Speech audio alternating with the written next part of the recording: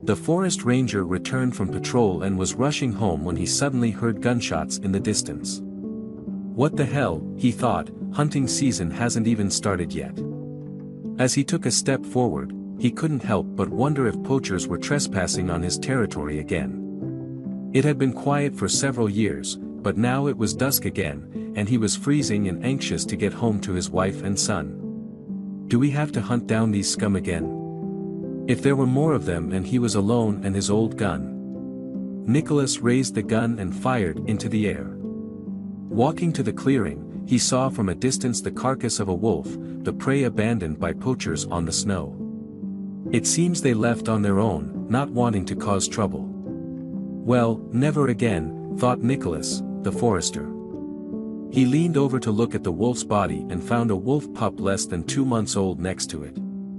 It was whimpering and motionless next to its mother's body.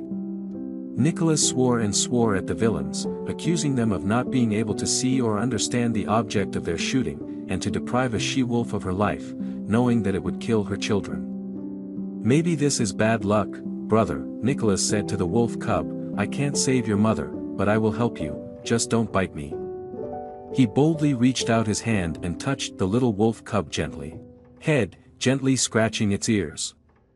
The little wolf cub bent over and suddenly let out a cry of sorrow that would have shocked even a forester who had seen the world. He carefully picked up the little wolf cub, stuffed it into his arms, and walked quickly towards his home. Son Wafka was very happy with this gift. The little gray wolf cub was lying alone in the box next to the spacious stove.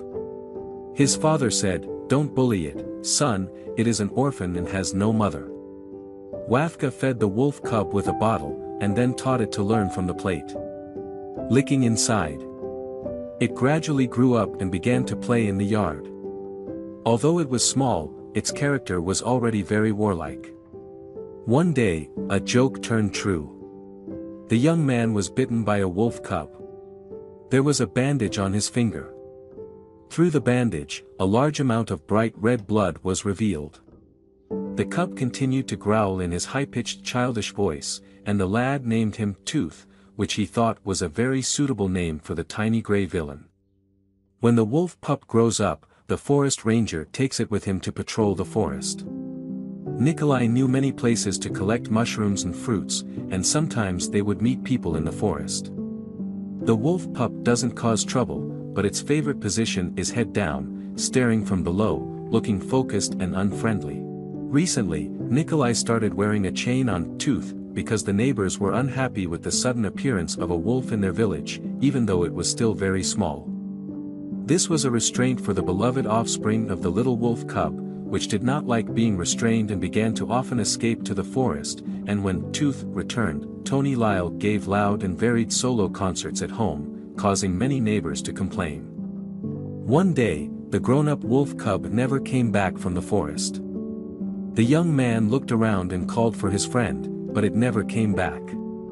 He sat in front of the window and stared at the edge of the forest, wondering if the teeth would appear again. He cried, begging his father to find his friend, but he knew there was a good chance they would never see each other again.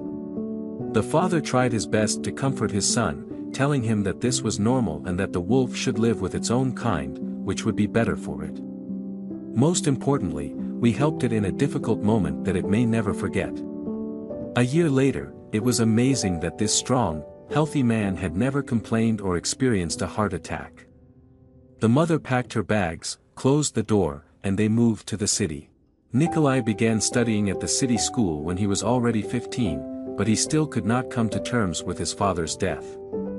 He missed him, missed the village, rural life, his friends and neighbors, but above all he missed the forest and his gray friend, wondering whether it was alive now and whether he would ever see him again. He vowed that once he completed his studies and became an adult, he would return to the village and his father's home.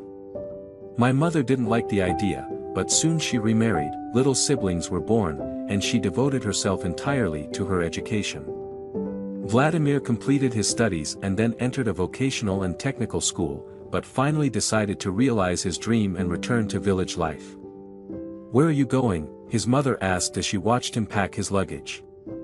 "I just went to take a look," Vladimir replied, and when his mother looked at him anxiously, he added, "I just went to scout and see what was going on at home. I haven't been there for a long time. I miss you very much. Don't be angry, I will be back soon, and I will drop by my father's grave." A few days later, the mother stayed in the city to take care of her little daughter, while the son went to visit the old hunter's grave.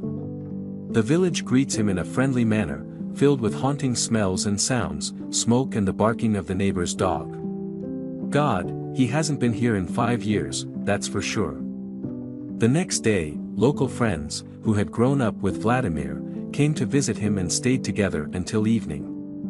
They shared all the village news, who got married, who died, who was born, and told anecdotes and jokes about the village. "How long has it been since we were kids?" Vladimir sighed. "Do you still remember the days when we climbed trees in the orchard to steal apples? Do you still remember that there was a little wolf in our village called Tooth? Maybe someone has seen it in the forest," but the companions shook their heads, and they were once again immersed in the memories, laughing and hugging each other late into the night. The next morning, Vladimir was preparing to go to the forest, and on the way decided to visit his father's grave. In a cemetery in the countryside, he accidentally discovered his father's special shotgun, which is still hanging on a nail. Trembling with joy, he thought, "This is just what I need." He felt that this way, his father would be with him again. He picked up his jacket and walked slowly toward the forest. On the way, he turned into a rural cemetery, sat down in front of his father's grave, and told everything he had accumulated over the years. He urgently needs to talk, vent his heart, and find answers to some important questions in his heart.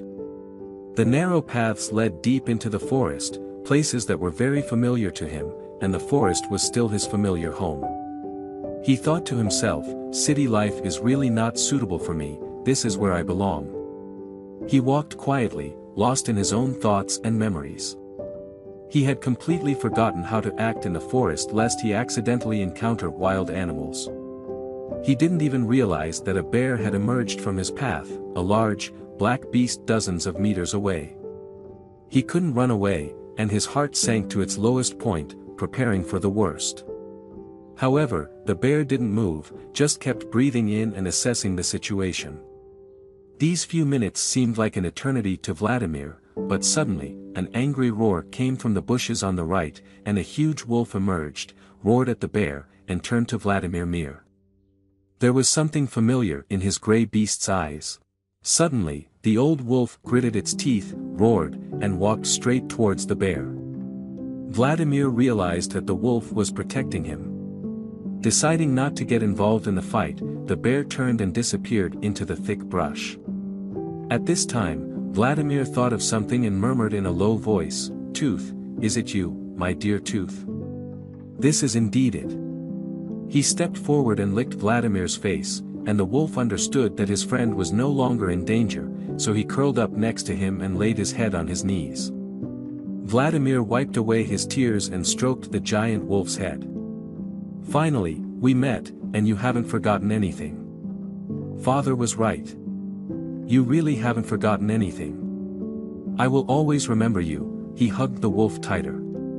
If you like this story, please like and subscribe to this channel, there will be more interesting content coming soon. Good luck. Let's continue.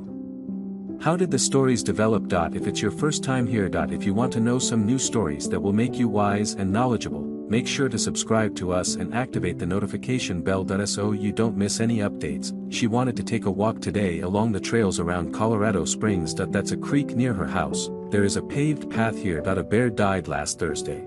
After browsing through suggestions from netizens, she decided to go for a walk in the forest with some tools. Speedo, 26, is about to be 6 months pregnant. She was walking when she saw a 225-pound cinnamon-colored black bear fall from the sky. "I thought it was a dog at first, a big dog, but it's a cute bear," Speedo said. Then she walked another 100 meters, the bear has been following her, but always a few meters away from her.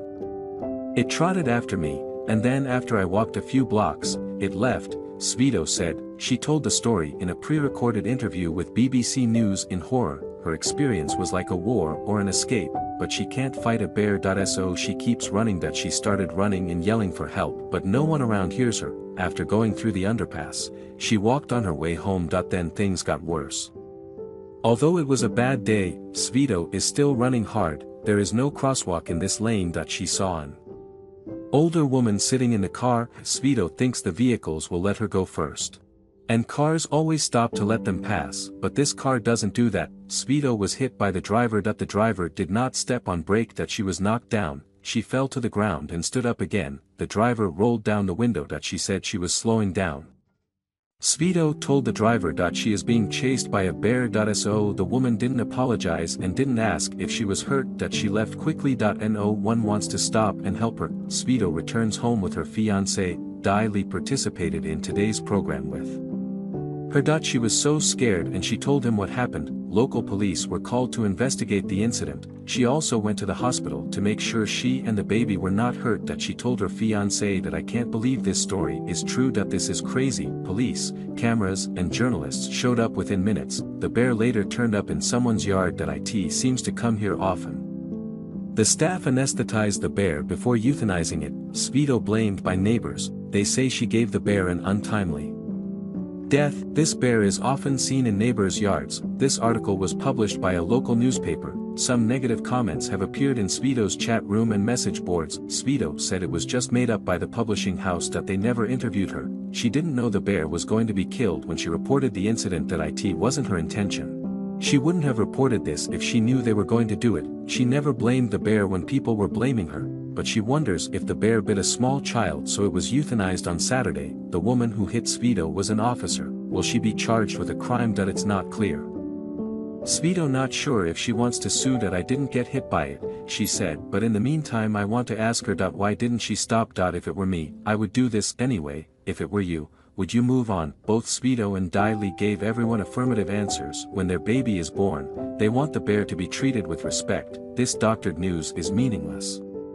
Bear will be the child's middle name. Here's another story. A man says his dog was attacked by a bear. It did that to save his son. On the day Chris was chased by a big black bear, his Labrador retriever willingly sacrificed its life. He would probably be dead without this dog. Toby is a black Labrador retriever. It is a friendly and intelligent dog. It likes to sneak out and play with other kids. Vic says it speaks at least 2 English words. He can say water and hello. This is what I taught him.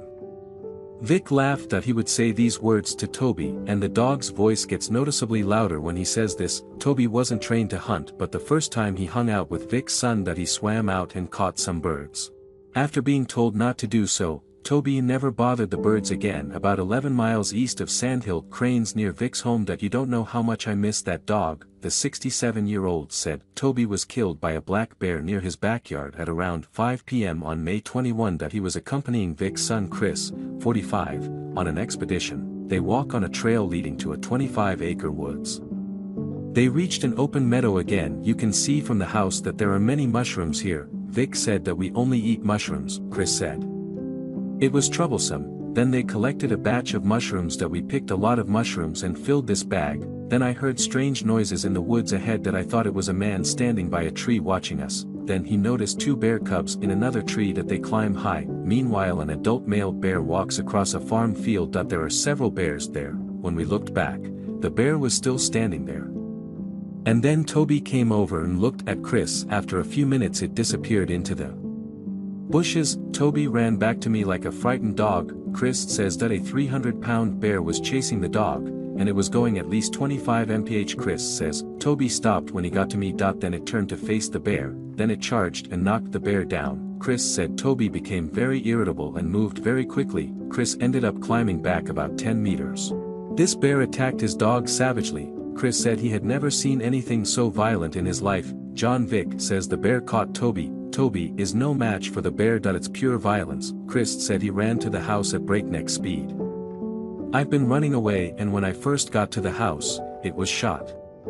There are many stars in front of my eyes. I lost my hat, my mushrooms and my jacket. The next day I pulled a thorn out of my head. This is the cruelest thing nature has ever done to me. There is a big wood. He said. The bear and the cub are big, I've seen them cross the road. He thinks the bear has been around for years. It bothers them. They can kill a calf in a shed that even if they put some utensils, maybe that's why the neighbor's girl feeds the horse that from gentle to grumpy. The bear speeds up its attack. It almost killed Chris, but Toby saved his life. That's something I'm pretty sure of. Chris isn't sure, but I'm pretty sure the bear doesn't have any interest in me. He said that we just met the bear family under the wrong circumstances. It's not a good place for a dog, especially a big black dog. He hasn't even got his hat back yet. Nobody can get out. The bear attacks. Its attack hit the dog. I'm getting out of the woods. Chris said that it may still be out. Toby's paw hurt.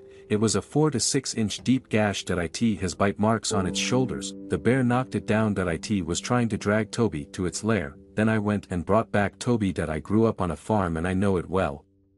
Toby was seriously injured trying to save Chris. It did its best. So they loaded Toby into the car and took him to the vet.